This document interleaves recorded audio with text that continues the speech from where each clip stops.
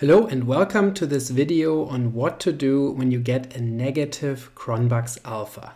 My name is Geiser. On this channel I present weekly statistics tutorials related to psychometrics and multivariate statistical methods, often related to structural equation modeling or latent class analysis, and often using the Mplus software. So this video here actually is not about Mplus. This is a general video on Cronbach's alpha. One question that I often get or sometimes get from people is about Cronbach's alpha and whether Cronbach's alpha can be negative, or from people who consult with me and they found for their data a negative Cronbach's alpha and they are confused. So here I want to explain, so to say, why this can happen and what you can do about it. And for this, I'm going to use an illustration that uses a free online Cronbach's alpha calculator that I find extremely useful, that was designed or developed by Dr. Patrick Wesser. You can find the reference to this free software here at the bottom, and you can find the web address here at the top. So this is an extremely useful calculator that allows you to calculate Cronbach's alpha from your own data for free online. And so if you need to use it, please use it, and please cite his reference here at the bottom for this calculator if you use it. So here you can see an example where Cronbach's alpha for my three items that I analyzed here, y1, y2, and y3, is negative 0.6932. So under all items, this is the Cronbach's alpha for all three items combined. And so now we all know, or we should know, that Cronbach's alpha is a measure of reliability derived from classical test theory, from the model of tau equivalence and or the model of essential tau equivalence. So it is for a set of items that follow the classical test theory model of either essential tau equivalence or strict tau equivalence, meaning the items are supposed to measure a single factor, a single latent variable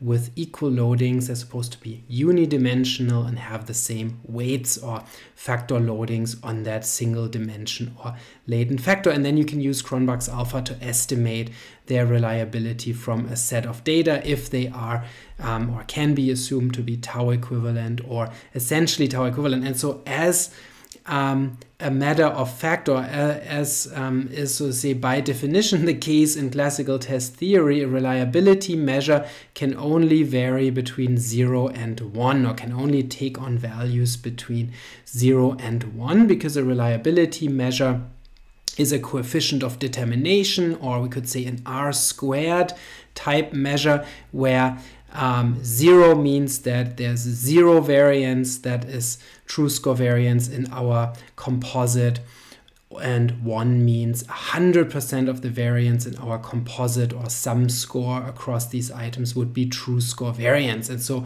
it doesn't make sense to have a negative score, because you can't have negative true score variance, or a negative proportion doesn't make sense. Negative proportion of true score variance. So that's what Cronbach's alpha means. It gives you the proportion of true score variance if you were to form the composite, a sum or average score of the three items here. Then, so to say, under the assumption of tau equivalence or essential tau equivalence, Cronbach's alpha would give you the composite reliability or reliability of the sum score. And again, having a negative composite reliability of negative 0.69 doesn't make any sense. So why did this happen? Now let's take a look at these other statistics here for a moment, and you can see that this online calculator is neat enough to also provide us with Cronbach's alpha when a specific item is deleted from the composite.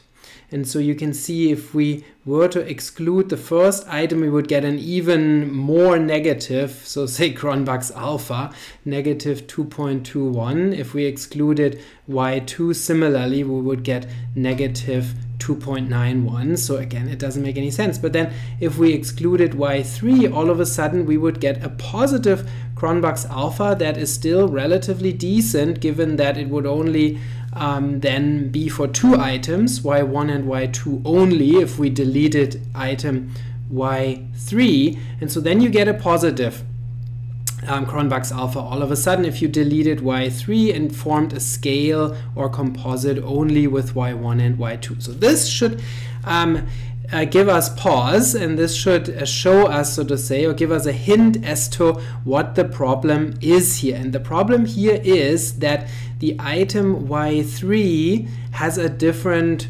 polarity compared to the other items, meaning it is reverse coded and it therefore correlates negatively with the two other items. So it has a negative covariance or negative correlation with the other two items, and so this is something that is unexpected under the model of essential tau equivalence or strict tau equivalence. We assume, or it's implied by this model, that all covariances between the items are positive and that they're the same too. So that's another implication of tau equivalence, is that all items have the same positive covariance in the population. Now if you have empirical data, so sample data, where an item or a variable has a negative covariance, it typically means that this item should be recoded, or this variable hasn't been recoded properly. So for example, you might have a 3-item subjective well-being scale, and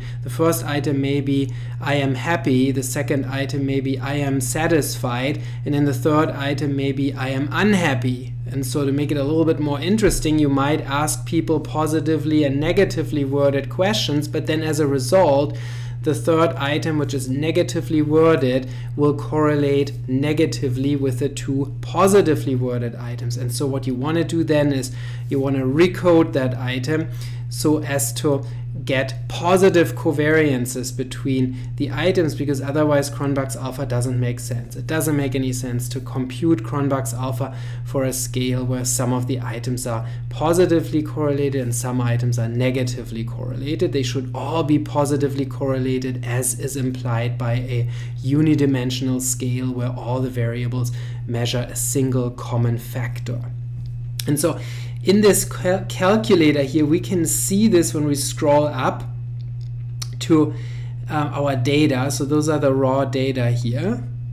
Those are not real data, those are just made up. And you can see that the last column, there are 3 columns for each variable, y1, y2, and y3, and the last column has all negative numbers. So I fabricated those numbers to all be negative, meaning they are reverse coded, so to say. And so in this calculator we can actually check for that. So it has an option that says check keys ? And so here I entered false to get this negative Cronbach's alpha for illustration. But if I change this to true, then and I recompute my Cronbach's alpha, then at the bottom now I should get something that looks better. So you can see here now that now the all item Cronbach's alpha is 0.788, because now this item has been recoded. So the calculator checked for negative coding, so say the routine here, and found out, oh, this doesn't make sense that the last item is negatively correlated with the other ones. It should be recoded, and then as a result of recoding it, we get results that make a lot more sense. So the all item Cronbach's alpha is now positive and in a range that is pretty decent for 3 items, for a 3-item scale, 0.788. And then the other ones, you can see now, if one is deleted, alpha will still be positive and alpha will not be higher if one of the items is deleted. So they're all supposed to be in there, so to say. So this shows you when you get a negative Cronbach's alpha, the first thing that you should check is whether your items have been properly recoded. If that is the case, then there must be some other kind of data error. There's basically no other way that you could get a negative Cronbach's alpha. So say other than you have a data error, or you're analyzing the wrong variables, maybe your data set didn't get imported correctly into your software that you're using, but there must be some kind of error, because by definition Cronbach's alpha has to be between 0 and 1, and if it's negative, then it's a matter of the correlations being not what they should. So check your inter-item correlations, look at whether there are any negative correlations among the variables for which you want to compute alpha. And so if there are any negative covariances or correlations, then that is the issue. I hope you found this video useful. To learn more about Cronbach's alpha, if you did, then please subscribe to this channel, and also don't forget to hit the like button and to check out the description for additional free videos and workshops, and feel free to leave a comment in the comment section as well, and I'll see you next week.